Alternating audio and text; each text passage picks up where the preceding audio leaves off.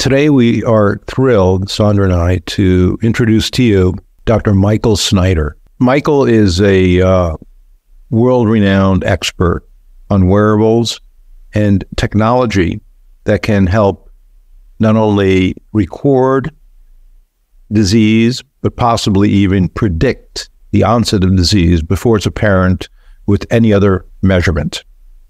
He's the chair of the Department of Genetics and director of the Center of Genomics and Personalized Medicine at Stanford University.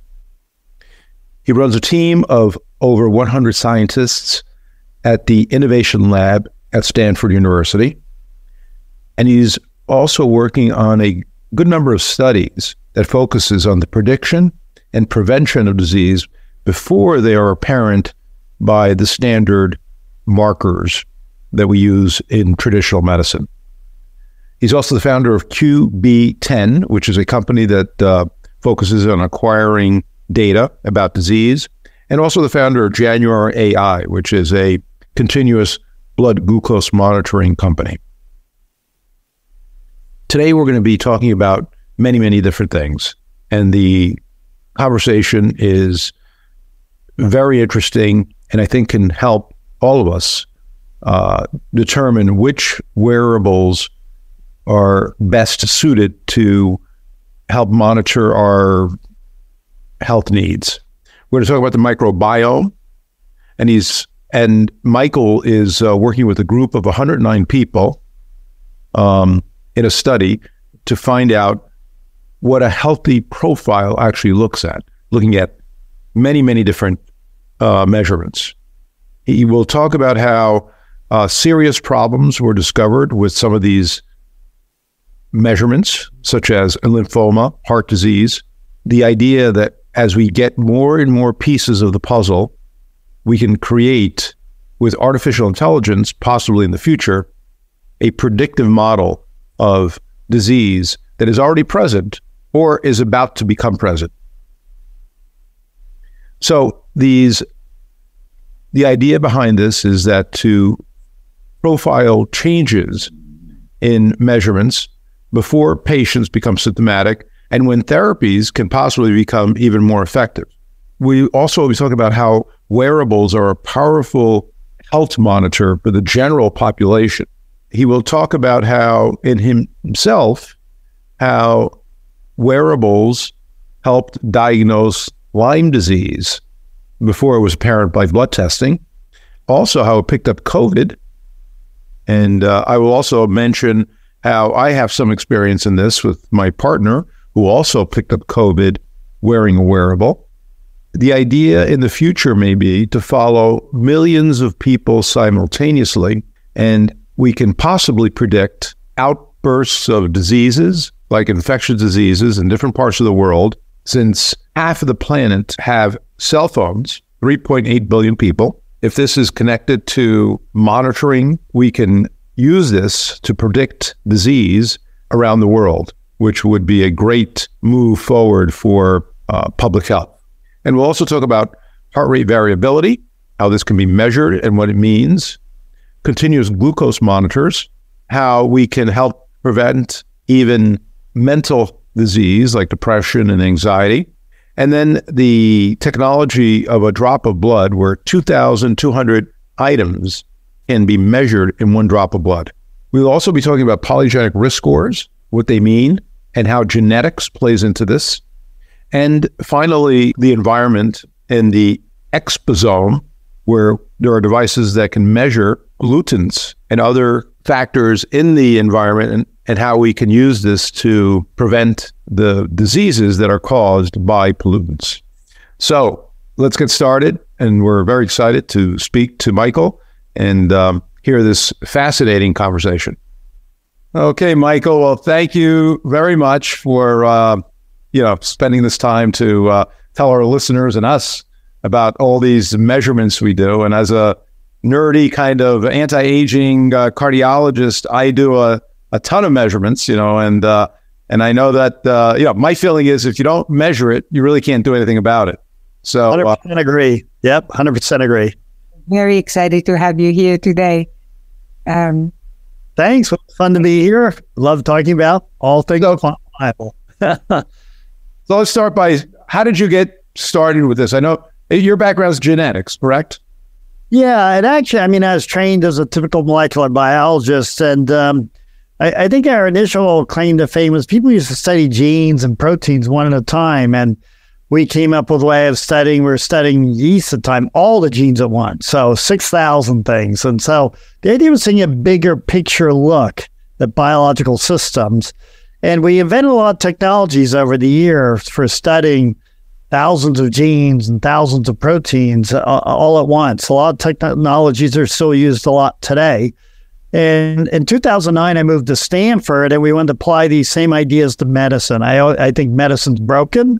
I think we tend to, look at things in our own little lens, and it's broken in many ways. And one way in which it's broken is we do incomplete measurements on people. We really measure very, very few things. And so having invented a lot of technologies for this, when I moved to Stanford, it seemed like a great way to start studying people with a much bigger picture, take as many measurements as possible on them, sequence their genome, measure their molecules. And I'm sure we'll talk a lot about wearables and things.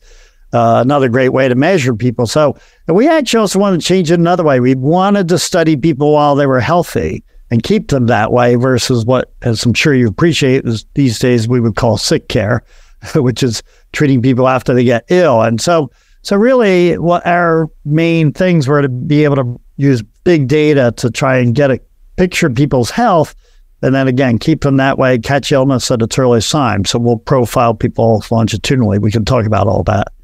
Right. Sure. And as doctors, as you know, we have been trained in sick care. Right? So for us, it was also a big transformation, trying to figure out how not to do only that. That's right. Of course, to continue to do that. 100% agree. Yeah, we got to keep people healthy. Absolutely. But also to understand, how do we do a better job at preventing? Yep. So you are highly measured guy. Like, I think you wear a bunch of wearables. And I do. Here's my 4 smartwatch. Hearing aids I have on me, they do more than just hearing. They measure lots of things. So I do a lot of measuring on my patients, and what I find interesting and useful is actually, since we do hundreds of biomarkers, and I measure body composition, and we have Oura rings, and we measure, clear. I don't know if you've heard of the new artificial intelligence CT scan with artificial intelligence overread. It's called Clearly. As a preventive cardiologist, these type of measurements are super valuable, in terms of using for, prevention of heart disease and heart attacks. Now, what's the goal in your measurements of yourself? And I know you've done studies with hundreds of people with many measures. What is your goal with this? Yeah, it's the same idea as yours. So we do these deep profiles, we like to say, on people where we'll sequence their genome once, their DNA, and make predictions about what they're at risk for. We've come up with new ways of doing this. But then on top of that, we'll measure as many molecules out of their blood and urine, even something called the microbiome, which you probably know. It's important for your health. It's in your gut. Has 100 trillion bacterial cells, all digesting your food, making essential vitamins. We'll measure that too. And so, and then we do a lot with wearables. And as you point out, we've been following a group of about 109 people for roughly 10 years now, a little over 10 years, in fact. I'm one of them. We've been following me for 13 years. And it's the same idea. We're trying to understand what a healthy profile looks like. And it's pretty amazing, just from the first 3.5 years of profiling people, of the 109 people, 49 had a major health discovery, meaning we caught someone with early lymphoma, 2 people with pre-cancers, 2 people with serious heart issues, so on and so forth. Some of these we would like to think are life-saving, like the lymphoma and the heart issues. And what was special about it is that all of these were found pre-symptomatically, meaning the people thought they were healthy, they had no signs of symptoms, yet we would see these things. And no one technology did it either. Sometimes it was a genome sequencing, like we caught someone who had a mutation in a cardiomyopathy gene. This will be right up your alley. And then they did follow-up tests, and sure enough, they had a heart defect. Young guy, and his father had actually died of a heart attack in his 60s. His aunt had one in her 50s, and it's pretty clear then this gene is the likely culprit. And his stress echo said he had a heart problem, so he's on medication now, all picked up because of his genome sequence, predicted something was probably off. And same thing for another person. They had a mutation in a gene that said they should have certain kinds of endocrine cancers. And once you know it, they actually did a whole body MRI and had an early thyroid cancer, and that was removed. They had most of the thyroid left, and so they never needed replacement therapy. In other cases, like the lymphoma was picked up through imaging. In other cases, some of the molecular assays found these things. Often it was a combination of assays. And so what we like to think is that if your health is a 1,000-piece jigsaw puzzle, where, medicine today gets like 6 or 7 of these and tries to figure out what that picture looks like, whereas we try and get 600 or 700 of them and get a much clearer picture of your health. I wouldn't say it's perfect, but I think it's much, much better than what we're doing now. And so we were able to find all these things, once again, pre-symptomatically, and many of them are life-saving. So we've gone on to spin off a company called QBio that's actually, it's a medical version of what I just described. So what I'm telling you about is a lab project, if you will, from this profiling. But we have, this is what we do. If we think something's useful, we'll spin it off in a company. And so what this company's been able to do is just add a medical version. They also do whole body MRI. And wouldn't you know it, same thing. They found in the first 100 people, they found ovarian cancer, prostate cancer, even early pancreatic cancer, which you may know was never found early or nearly never. And they happened to find that through these deep data dives. And the longitudinal data turned out in both our research and in this company to be really important. You're seeing shifts in people's patterns, and you know something's up. You'll see this in their molecular profiles before they're symptomatic. And so again, we think that's key. It's exactly what you were saying about, we're following them while they're healthy. That's disease early. Let's keep people healthy. Yeah, it's interesting. My partner, one of my partners is a pharmacist, and I see all my patients with him. He's an expert on nutrition and supplements, but he's very fixated on following his order rate. And last year, he saw his heart rate was elevated, and he didn't know why. It was elevated for a day or two, and then shortly thereafter, he tested positive for COVID. And so the Oura Ring actually predicted the COVID in him before he actually became symptomatic. And this, we're really keen on wearables or remote sampling. So in fact, that's one of our biggest, if you will, things we're known for these days. So about 8 years ago, when these were first coming out as fitness trackers, we realized they're pretty powerful health monitors. So we put them on our cohort and right away actually discovered within a year, well, maybe it was a year and a half, I picked up my Lyme disease, same way. I saw my heart rate went up, my blood oxygen dropped. That was from something called a pulse oximeter, as you know, measures oxygen. So I saw my heart rate jump up. I had a feeling, and then later I got a fever off and on. I thought it might be Lyme because it was 2 weeks after I was in rural Massachusetts with a Lyme-infested area. And I was in Norway at the time, so I went and visited a doctor. I warned him it might be Lyme, and he drew blood and saw my immune cells were up and said, yep, you got a bacterial infection. He wanted to give me penicillin. I said, no, I need doxycycline. And it got a little tense, but he did give in and gave it to me. And I got tested when I got back. I was Lyme positive. And I'd given blood right before I'd gone to Norway as negative. So I seroconverted during that time. So very, very clear. So my heart rate and pulse ox first picked this up. And then we went on retrospectively to show we could pick up respiratory viral infections just with a smartwatch. And we published this in 2017. And then, as you point out, COVID came. And so we've actually scaled this up. We're running a big study. So any listener who wants to join our study, that'd be fantastic. We'll put a link to the study because I think that's a fact. Oh, that'd be great. Yeah. So we're just to go back to your Lyme disease. Did you go back in the data and see the trends like shortly after you became infected to see what was happening? Did you? Yeah. So, I mean, it was, again, in my case, it really was a prospective study in the sense that I saw this go up in real time, these changes before I was symptomatic. I knew something was up. So we did, pick it. That's what first alerted me. And then I did get, as I said, I later got a fever off and on, but I knew something was not right. And you went on doxycycline right away, so were you able to track it as you were getting treated? Is that something? Yeah, it went to normal pretty quickly. So within a day, it was, everything was back to normal. And you take it for 2 weeks, and I took it the whole 2 weeks. But my case, it was in a sense, very valuable, right? Because it was early detection. Lyme disease is a big deal and I never got a bullseye. So if I hadn't caught this, I could have had chronic Lyme, which is not a good spot to be in. So yeah, it was really quite powerful. And then I think what it tells us that something's happening. We don't know exactly what. The sensitivity is there, but it's not. Oh, it's even better than I'll tell you another fun story too. So with this respiratory viral stuff, as I say, we published this and then we're improving the algorithms and so we have this cloud-based system. We can follow millions of people with their heart rate, and we have an alerting system. We'll let you know. And if you get a red alert, it means you shifted from your baseline. Doesn't prove it's COVID, as you point out, but we know there's a stressor. And we can see a median of 3 days before symptoms, people are getting red alerts, if you will. Wow. They're seeing these shifts. And you don't know for sure whether it's, Lyme. It could be, turns out workplace stress is the number one trigger of this, so psychological thing. I know with more data, we can tell the difference between workplace stress and a respiratory viral infection. We know already we can tell the difference between a bacterial and a viral infection.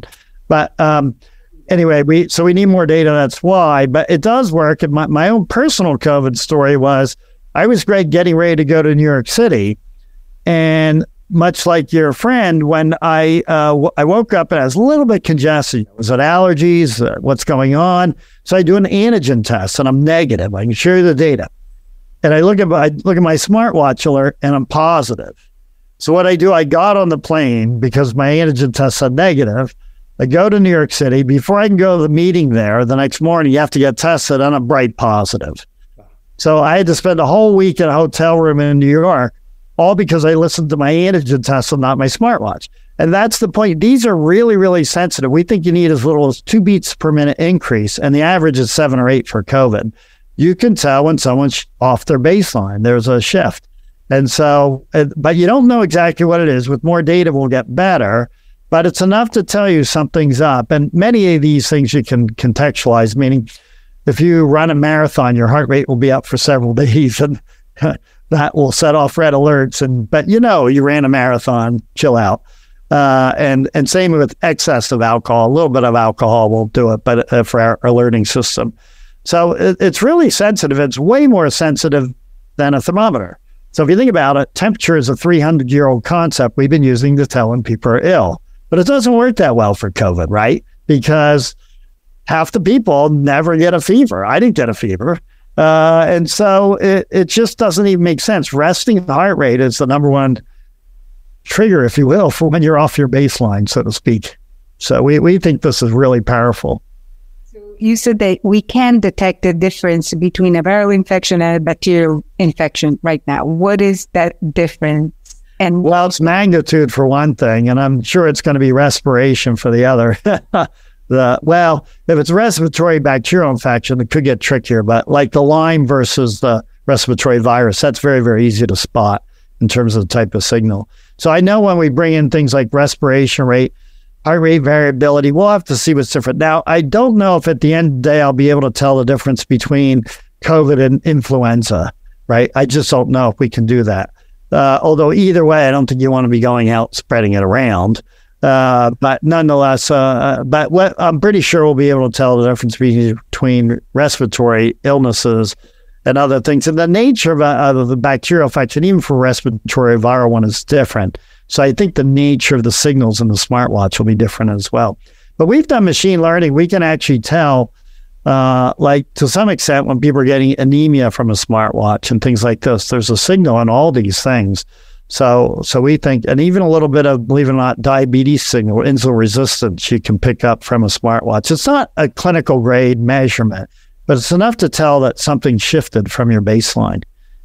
Well, one of the other benefits sounds like if enough people have this is with geolocation, you can see if there's an outbreak, if there's an happening in a certain location.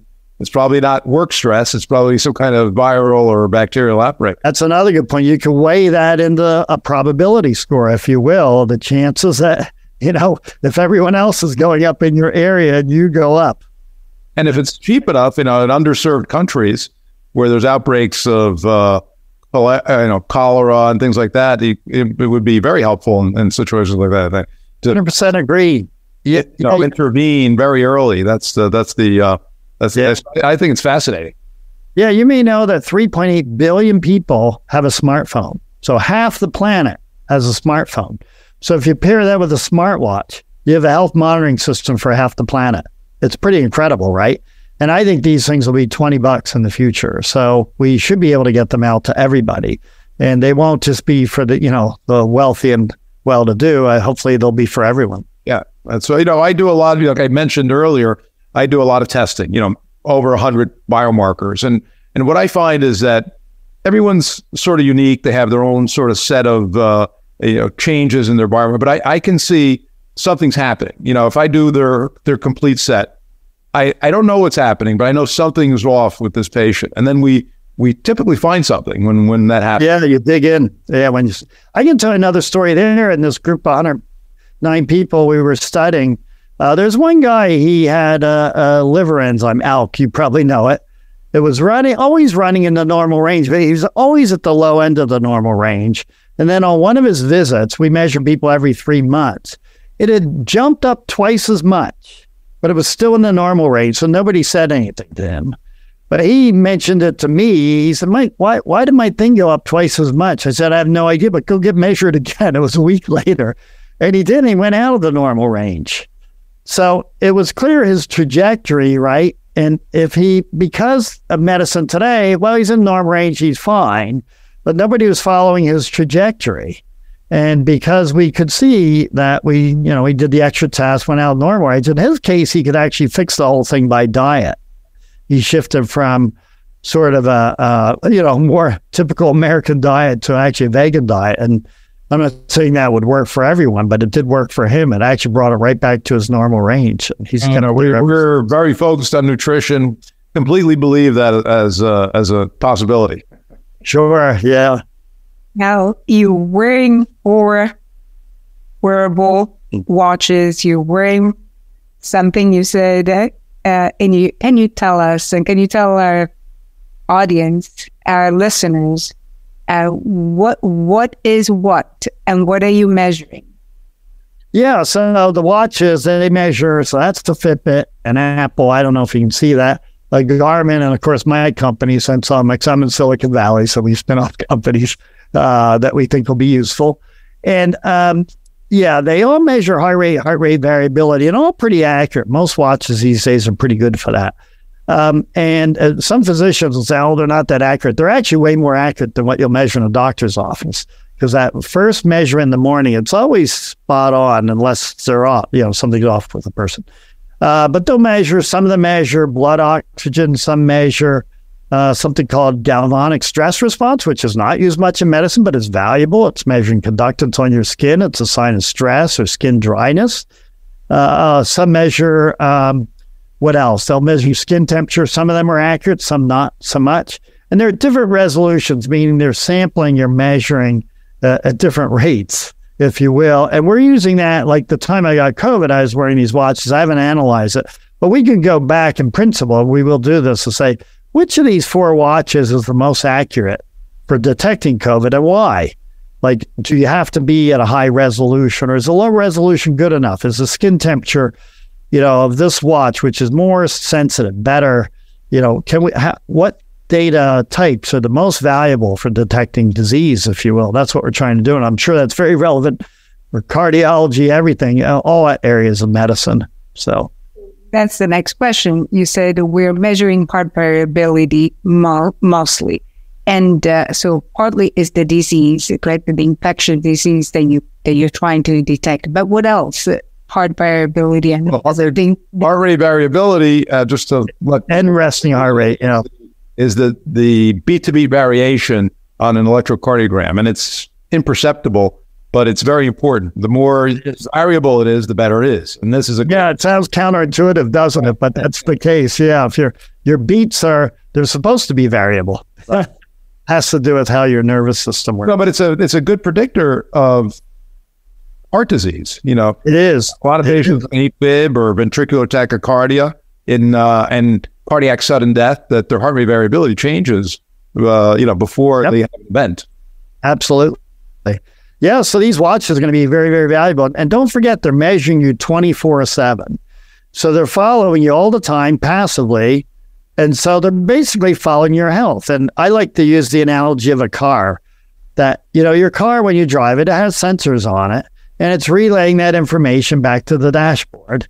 And, hopefully most of the time it's all running fine. And some of it's very valuable, like your gas gauge and your speedometer. And hopefully you don't see, alerts, but every now and then you do because something went off.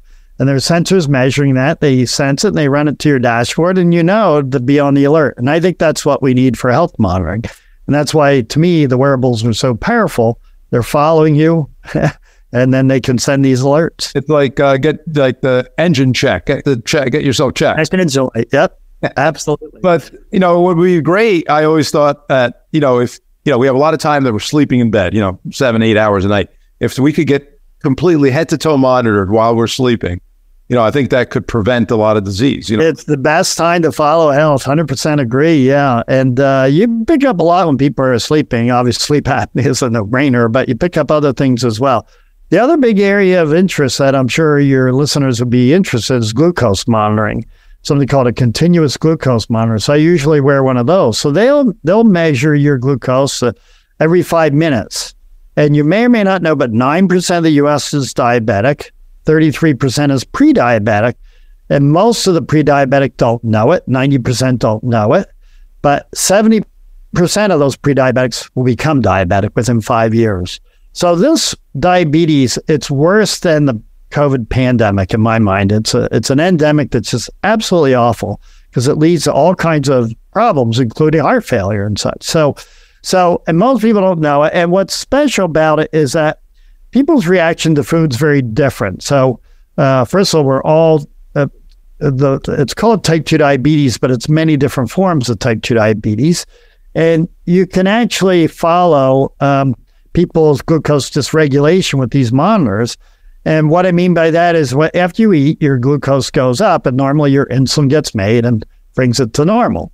But for when insulin goes off, either your cells aren't responding to insulin, they're called insulin resistance, or, some people don't make enough insulin. I'm actually type 2 diabetic, you may not know, but I actually am type 2 diabetic. It was picked up, my genome predicted it, and I became diabetic after a viral infection, actually, which I caught through my monitoring. So but in my case, I actually make insulin. I just don't release it from the pancreas, which is not common, but it's not unheard of. So I'm a very special form. There's a very special drug that works for me very well.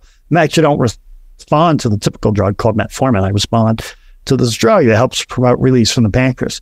So the point of all this is that, A, we can follow all this with these monitors, but B, what's also special is that everybody reacts to different foods. Some people will spike their glucose in response to banana, others to pasta, others to brown bread, others to white bread. We're all different. It's very personal.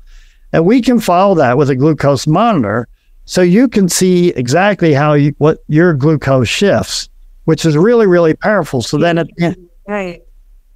Yeah, so then what you do is you avoid the bad foods, the ones that spike you, and you eat the ones that don't spike you, which might taste just as good to you. And so same thing. We build a company around this called January AI to help people, select the right foods. They have an amazing food database, and they'll make a recommendation. If you eat from 4 days of monitoring, we can tell what's going to spike you, what's not. And they have a food recommender. They'll say, all right, you shouldn't be eating this. Try that one instead, which should not spike you. It's pretty cool. So these devices are very, very powerful. I don't know if you've ever worn one. They're very eye-opening. I've never worn one, but I use it quite a bit with my patients. And what I find to be very helpful for, like a lot of measurements, it's very helpful for motivating patients. It is. When the patient sees numbers, you can show them this is what's happening. And this motivates patients to really eat the right foods. And it's surprising to me, a lot of foods that we were, like you mentioned, a lot of foods that we would predict increase blood sugar sometimes don't, and other foods do. Like, some animal proteins sometimes increase blood sugar more than carbohydrates. Yeah, a lot of it depends on what's there. One of my favorite stories is talking to a New York Times reporter. He said, I thought I was eating the healthiest lunch every day. Salmon on salad. What could be better than that? Then he puts on a glucose monitor, and suddenly he discovers his glucose is spiking through the roof every time he has salmon on salad. And guess what it turns out to be? What's that? Yeah, the dressing. He puts some balsam vinegar, which has sugar in it.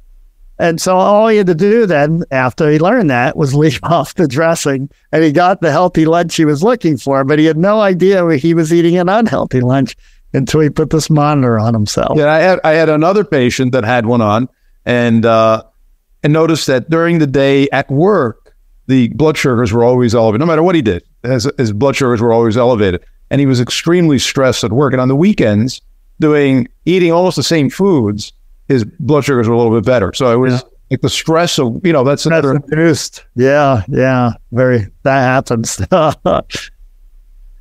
So, this is great information, because you would think that all nutritionists would have their patients where their blood glucose monitoring, and they would know exactly what to tell them to eat or not to eat, right? So, I think so. I think they should do that. That would make everybody's life much easier. Yeah. As a psychiatrist, I use a lot of medications sometimes that do increase blood sugar, do create, unfortunately, metabolic syndrome just because of the nature of the medications that they are. So that would be very helpful to have the aid of any. Sure. Yeah. But also as a psychiatrist, I can see patients who are extremely anxious about their health and what's happening, that could become more anxious, just constantly monitor, my heart rate is going too high. Am I getting a heart attack? Yeah, we're just starting this area ourselves. We're following depression and anxiety and bipolar, actually, mostly in the area of depression right now. So we started our first study. And we're trying to use wearable devices and other biomarkers, very similar to what we've been talking about. Although here we're using something called microsampling. We can talk about that if you like. But we're trying with the wearables to see exactly what you're saying, see how people's heart rate variability shifts, in response to treatment. We have people going through various treatments, mostly trying more lifestyle kinds of treatments. Believe it or not, we're actually following people who do Tony Robbins and folks like that to see what's happening with their physiology and their biochemistry after they go through this. And many, through the classical methods, using surveys and questionnaires, are actually, seeing improvements in their depression and their mental health. So we're trying now to get good biomarkers. Comes back to what we talked about earlier. How do you know people are improving if you can't measure it? And I think that's a real limitation in my mind in psychiatry and in the mental health field in general. The measures are not they're not as good as we'd like them to be. Definitely. Then what's your opinion about tests like the Galleri test, where the DNA testing for early cancers? I think that's a fascinating area of preventive oncology. Because I'm a preventive cardiologist, so I really like to focus in on prevention. A lot of my patients, we do it in our office because a lot of our patients, they read the Tony Robbins book. And they want the test. But I agree with it. And I think that I want to know what your opinion is. I've done it twice myself. So it's not great for early stage, to be honest, but it's early days and I'm sure they'll get better. It's great for late stage cancer, like stage 3, stage 4. And it depends on the cancer. For some, it can, the better ones, maybe 30% of stage 1. It's not good for all cancers, right? Yeah, so it's better than any, and some it totally doesn't catch early stage. But even still, a lot of people don't know when they have late stage cancer, believe it or not. So I would argue it still has value, especially when you're talking about things like ovarian cancer and such. So I think it's great. I think it's early days. I think we'll get better. It's expensive, as you probably know. It's about $1,000, right? A test. So, but it's early days, and I think now I know other groups all trying similar things. So it'll probably drive the price down in the long run. So. But it's the classic case of following people while they're healthy and see if you can catch things. And it has done that. It's been successful in some cases.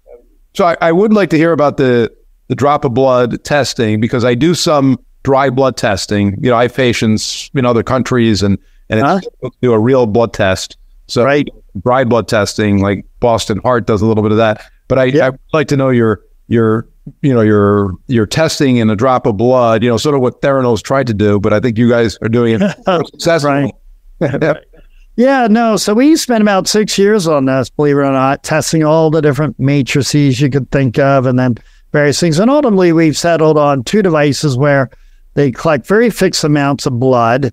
And then we are able to get the molecules out of the blood collected that way. And actually, so what you do is it's what you say, you prick your finger, you absorb it onto, we'll call it a tiny little sponge, a very fixed volume.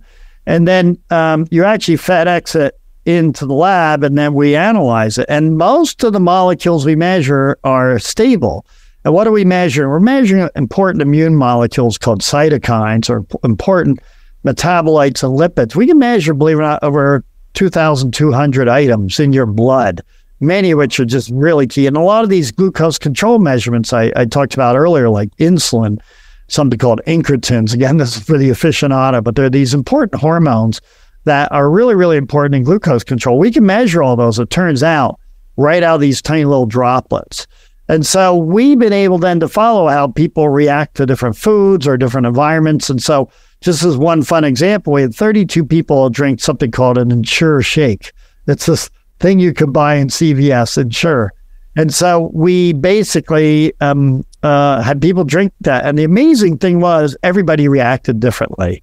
So some people had their carbs go up, other people had their carbs go down. The more important things were some people had their inflammatory markers go down, meaning the shake actually suppressed inflammation, and other people went up.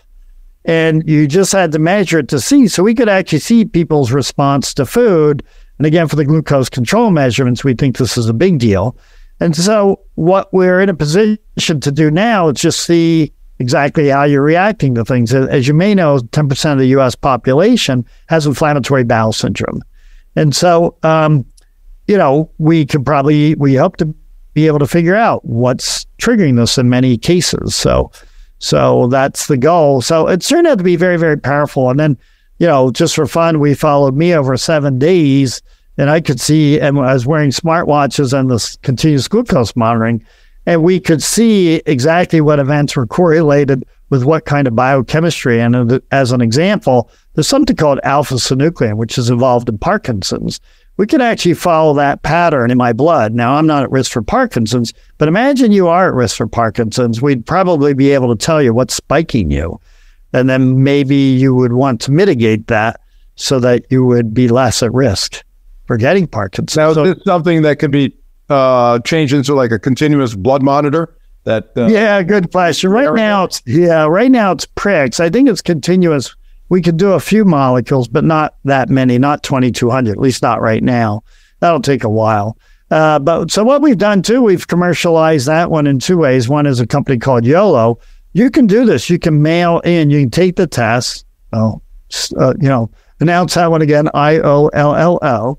You would actually do just that. You get a kit, and all you do is prick yourself, mail it in. Well, that one is a device you put here, and it collects these very small droplets of blood. You mail it in, and we'll tell you about over 500 metabolites, if you will, what their levels are. Many of them are involved in pretty important things like depression, insulin resistance, which is this diabetes precursor, all kinds of interesting things you can measure from this drop of blood. And it's not an FDA approved test or anything like that. It's kind of a wellness test.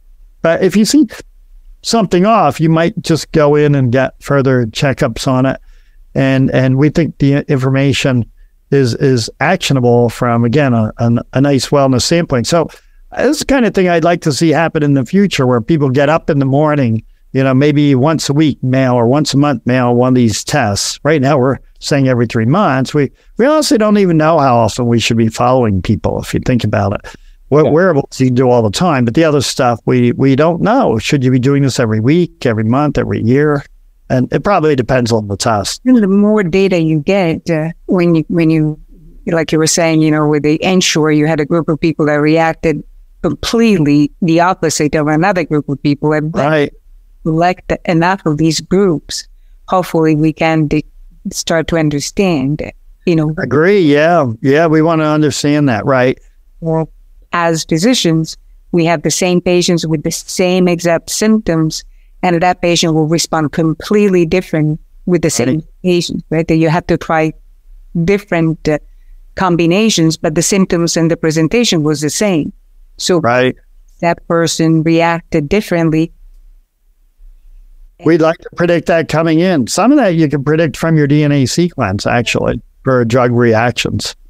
But we've done that. I don't know if we're there. It depends on the medication. Yeah, absolutely. Not for most of them, the answer is no, we're not there yet. Because we know possibly that patient will need the right amount of medication, more medication, less medication, depends on how they metabolize the medication, but not the efficacy of the medication, not if the medication take care of the symptoms.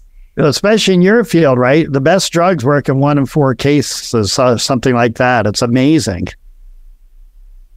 But also the genetic tests yet don't help. We don't have any tests for efficacy. We have better tests for dosing and side effects when it comes to drugs. Absolutely. Yeah. Yeah, from a cardiac standpoint, it'd be great to have a monitor. When you get ischemic, you release certain enzymes and troponins and high sensitivity troponins. So you can predict with testing, if you did it continuously, what's the problem. And since heart attacks are so prevalent, I think that would be a great thing to have to absolutely sensor. Let's say you have a sensor on at night. It's telling your high sensitivity troponins are going up. Go ahead, check the next day. That make sure you right.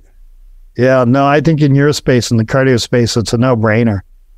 And what's your feeling on polygenic risk scores? I mean, I've been doing that recently on my patients in terms of trying to see what their overall risk is. It's a new thing. And what's your opinion about this? Yeah, it works on the top couple % of people, the top 2 or 3%. So if you're at the extreme end, it actually worked on me. It predicted my diabetes, believe it or not. It doesn't work on most people because the risk score is not strong enough. So again, if you're wind up at the very far end of the distribution, it does have value, but not for most people. I think as we add on more data types, we actually have new ways of analyzing genomes. So I hope to fix that in the future or make it better. It's not completely worthless, but it's not good as what that is. Well, polygenic risk scores, I'm sure you can explain it better than I can because you have a genetic background. What is a polygenic risk score as opposed to a single gene causing a disease, Yeah, so let's walk through a single gene first. Right now, the best way to interpret your genome are these what are called single gene mutations. And the classic example are the BRCA genes. So you may know that they put you at women at high risk for breast and ovarian cancer, men so high risk for breast cancer. And so if you have a mutation in that gene, you'll get screened more often. And women often, once they pass their childbearing years, actually, have their ovaries and uterus or fallopian tubes removed. So it's a way of telling you you're on the alert for something and getting screened more often. Polygenic risk score, that works well for these single gene mutations. There are many others like it as well, some for the heart, like I mentioned earlier. The polygenic risk score comes from the fact that most diseases are really common, and they're not due to single gene mutations like diabetes, coronary artery disease. A lot of the heart diseases are not single gene mutations. And they're thought to be due to lots of changes that are very common in the population, but a very small effect. And if you're just so unfortunate, you inherit all these bad the changes, if you will, you're more at risk. And if you get the good ones, you're less at risk. And so, and we all have, they're thought to be due to thousands of changes.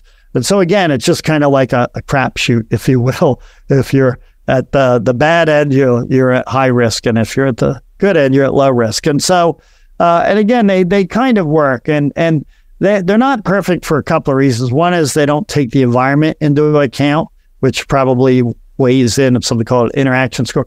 And the other is the way people do it is they actually just add up these risks. And you can't just add them. It's a little more complicated than that. So genetics is a little. So I think we'll get better at it. It's just that it's early days. So again, it'll work for that top group. Okay. And you mentioned the environment. And what about measuring the environment, measuring pollutants and things like that, the exposome and things like that? Yeah, so we're doing a ton there. That's what this device is all about. It's all experimental. It's called the exposometer. So it's measuring there's a lot of standard ones out there. Probably this audience has heard of purple air, which is I have no affiliation with, but they'll measure like the particulates in the air and something called PM 2.5. It's the size of the particle. And so the common ones do that. They'll measure these particulates, they'll measure temperature, humidity, but they don't measure the exact thing that's going on. So that's an area we're working pretty hard on. So with our device, we measure the standard stuff, but we also capture all the particles there. And then we actually can figure out through sequencing what's there, what pollen's there, what bacteria there, what molds are there, if you will. And it's turned out to be, and then under that, we have a chemical absorbance. So we can tell what pesticides, what cancer-causing compounds are there, what have you. So we really get a very complete picture. So this is not something you wear all the time. You carry it with you, and I carry it with me. I used to wear it on my shoulder. Then we have a new device that's a little bit smaller than this one. Just don't have one right here with me. But so it will be personal, and you can put it in your home wherever. And the power of this is that you'll be able to see what you're exposed to, and it turns out location is a big deal. So some areas have lots of pesticides, some areas not so much. So turns out DEET is everywhere, but that's the thing that keeps your bugs off you. So that actually is everywhere, but it's more in some places than others. And we can measure all that. It's pretty cool. And we can measure what biologicals are there, and you can correlate it with which ones are causing inflammation and which ones aren't, for example. And in my case, I have mild allergies. I always thought it was pine, but after measuring the exposures around me, turns out it best associates with eucalyptus. Oh. So I think I'm actually allergic to eucalyptus and not pine. And in hindsight, that made a lot of sense. I'm not very allergenic on the East Coast, where there aren't very many eucalyptus trees, but I am on the West Coast, where there's a ton of them. Oh, that's, even from a heart disease perspective, these air pollutants are very much connected with, unstable heart disease. So I can believe it. Yeah. Be able to have, one device that measures everything, We'll get there. We're not there now, but we will get there. And then we know that all these pollutants have a strong effect on fertility, on, Yeah. Well, that's a really sensitive time too during pregnancy, right? When it's thought that a lot of autism is caused. We see these kids getting a lot of early puberty, and so there is, right, data that we're still collecting and trying to absolutely, on our health and well-being, and probably mental health. I wouldn't be surprised if they have a great effect on mental health. Yeah, I'm sure they do, and nobody's measured it. So this is why we need to start measuring. I think it's a very understudied area, the environmental exposures.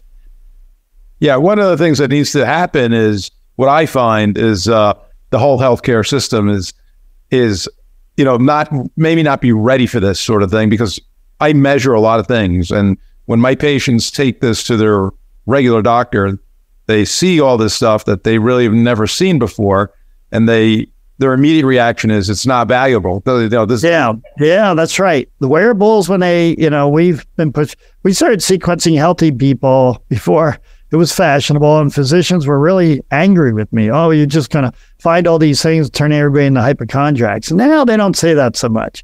Same, it came out with the wearables when we started putting these on people, and I'm a big champion of wearables. And they say, well, they're not that accurate. Well, that's wrong. It turns out they are more accurate than what you measure in a physician's office. And yeah, they're just very, very powerful health monitors. And again, I think the medicine is conservative. It tends to push back on anything new instead of embracing it.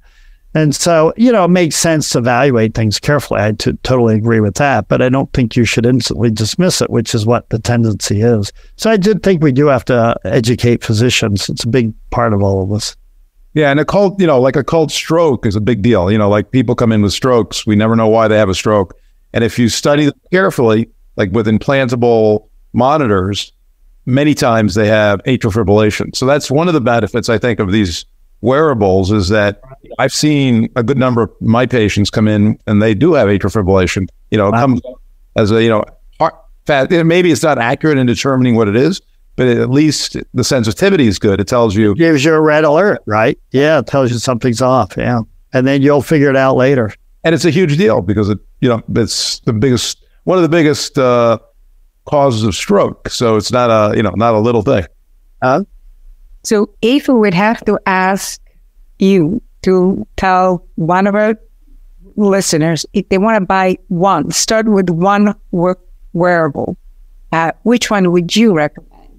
Well, it's a toss-up between a smartwatch and a continuous glucose monitor. I won't tell you which brand because I think it also depends a little on your preference. Some you have to charge more and some less. But I do think if you're at all concerned about diabetes running in the family, I would. It's not an either or either way. Anyway, I think you should do a continuous glucose monitor from time to time. I predict in the future they're over the counter in Europe, meaning you can get them right in a drugstore. Here, you still need a physician. So I guess I'm going to push for two. You just glucose monitor and the smartwatch. How about things like an Oura ring? What do you think about that? Yeah, or an Oura ring. They're good. Yeah, they're lower resolution, but they measure sleep very, very well. And the battery's probably not as good, but they're good. I mean, I'd say a watch or a ring. So many people don't like watches; they prefer rings. They'd rather they wear a ring than nothing. Have you gotten used to wear all these watches? I have, yeah. So I've been doing it for years. I've been wearing watches for probably 8 or 9 years. So. And how's it changed what you do? Well, again, I saw my COVID. I saw many things with my watch. Yeah, I mean, it definitely tips me off. The glucose monitor has totally changed the way I eat. Okay, because I know what spikes me now, what doesn't spike me. I know with certain physical exercise, I can suppress the spikes, things like that. Yeah. So say a little bit more about that. So you have a spike, and then what do you do to suppress that? What kind of exercise do you do? Yeah, well, one of the things we do, and unfortunately I'm going to have to wrap in a second here, but one of the things we do with the January AI program is we'll have people eat their favorite food, which is often a sweet, first thing in the morning. Next day they do it, and then they do a brisk 15-minute walk afterwards. And you will see that very much suppresses your glucose spikes. So physical exercise, both before and after the meal, especially after the meal, will help mitigate this. So it's really good for you. And one of the things we found in the lab is that a walk after dinner leads to lower glucose the next day. So and you should stop eating 3 hours before bedtime. These are all examples of things that you should do for better lifestyle, management of your glucose. And you'll see it at a personal level too. Before TV, before... Yeah. People did used to do that. But after a meal, they would go out for a walk, meet other people. I do it every night. I walk the dog every night now. And I try to stop eating before bedtime, yeah. Well, Mike, thank you very much. Our listeners are going to love this. And it was great speaking to you. And this is going to change some of the things we do. So we really appreciate it. Oh, love the conversation. Yeah, it was a lot of fun. So, yeah, very good.